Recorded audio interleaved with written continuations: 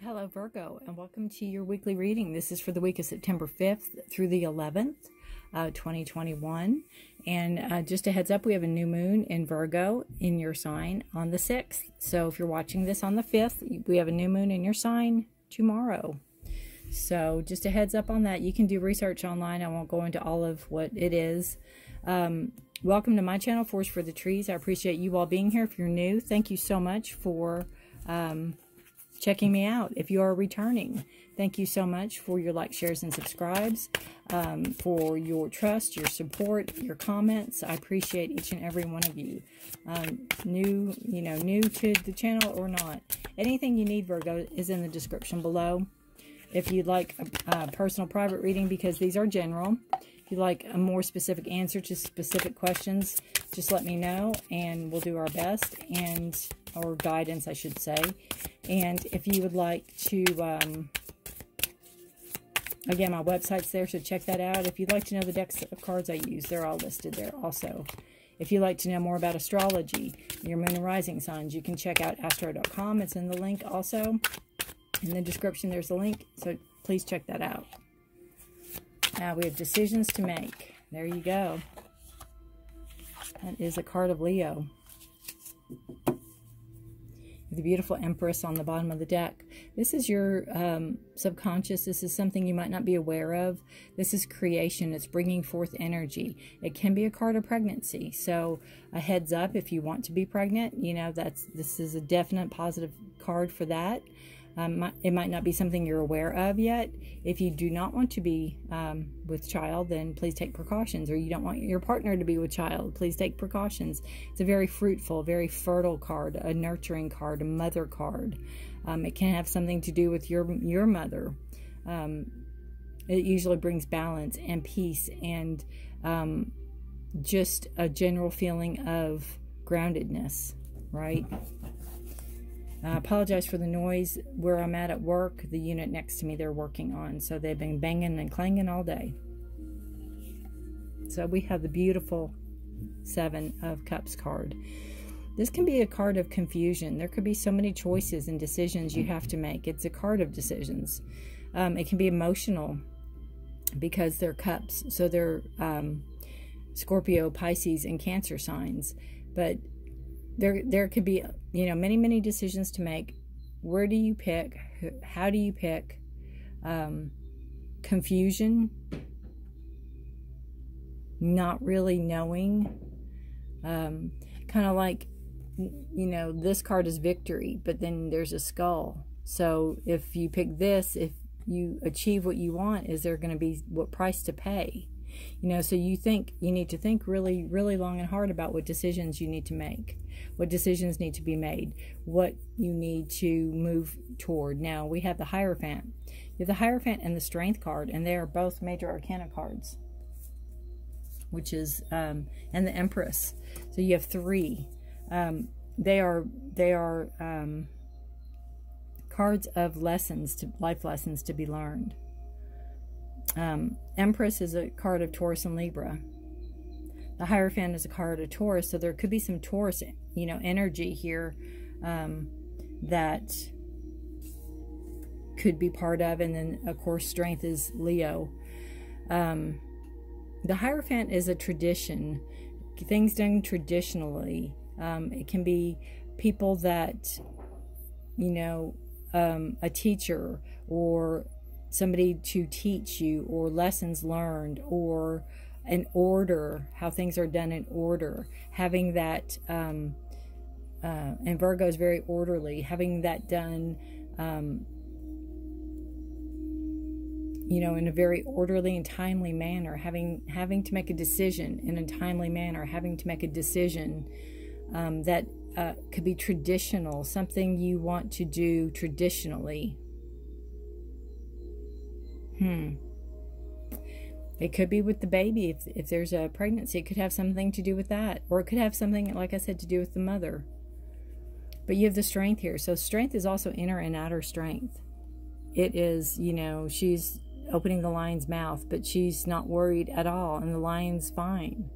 I think it's licking her, actually. And she might not be opening his mouth. I've always thought so. I think the line's licking. I think she's just petting it. So you have this beautiful card of trust. You have this beautiful card of, again, knowing your inner strength and outer strength and being very comfortable with it. Trusting yourself. Trusting your strength. 8 is a card of power.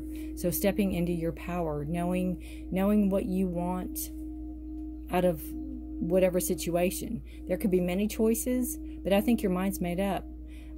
There could be confusion. There could be other people that are confused about maybe what path you're going on or what choice you're making this week. Just for example, you could be a single mom, making the choice to be a single mom. And others are saying, oh, well, you can't do that.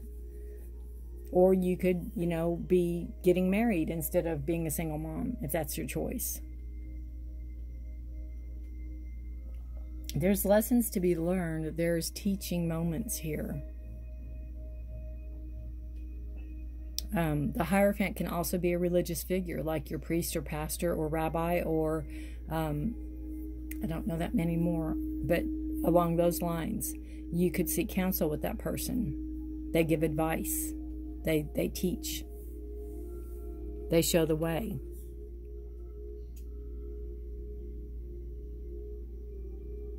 Again, whatever decision it is that you have to make, there's people around to help you, but you have that, again, inner and outer strength. You have that.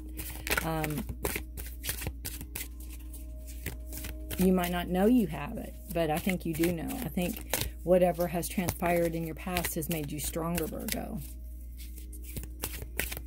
And, it's an organization.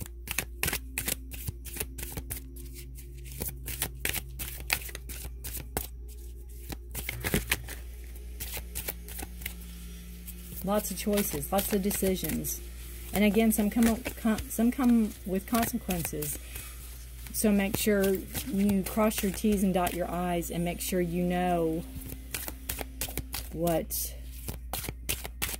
is what, right? Goodness gracious, I'm flipping all the cards around.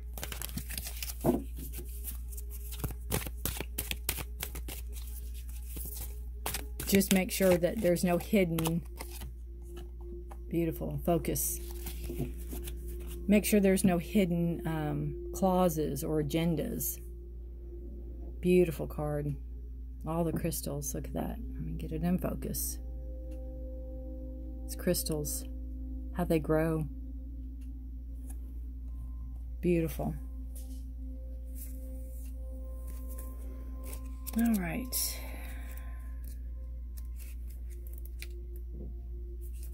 Read out of the book for you. Very interesting week. I'd love to know how this resonates. If I could do my alphabet, we'd be good. Finding everything but focus. Oh, it's under crystal. No wonders. Ay, ay, ay. Okay. The amethyst crystal cave, bathed in water from the river, the points of light representing the spiritual force that these crystals generate. Amethyst, as well as other types of quartz crystal, have been used for thousands of years in magic and healing, as well as intensifying psychic ability. Since its violet color is the same as a crown chakra, it's often referred to as spiritual stone. So if you have an amethyst, and they're very readily able to come by, carry that with you this week. That might help this week coming up. That might help with your focus. It's time to bring your complete focus to the subject of your inquiry. Eliminate all distractions and give this your undivided attention, whether this is a project, relationship, or simply a relaxing time spent walking in nature. Be fully present in the situation. This sharpening of focus will expand your awareness and allow your inner guidance to penetrate your consciousness, which can then be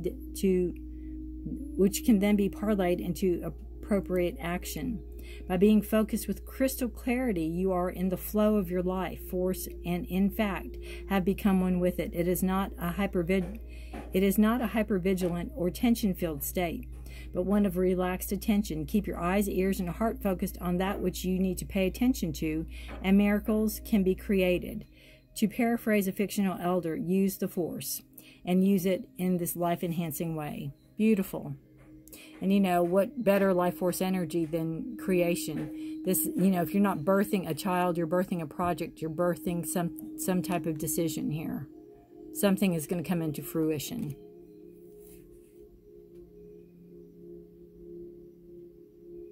Beautiful.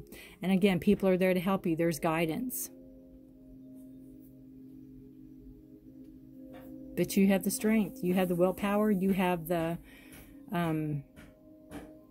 clarity and understanding you need. Once you can get past this, once you can make your decision. And like this says, kind of spend time with it. All right, Virgo, if you know any other Virgos that this sounds like, please feel free to share.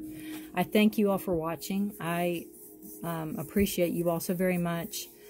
Please stay safe and healthy. Please take care of yourselves and each other, okay? Until next time, again, I post every Saturday for the weeklies.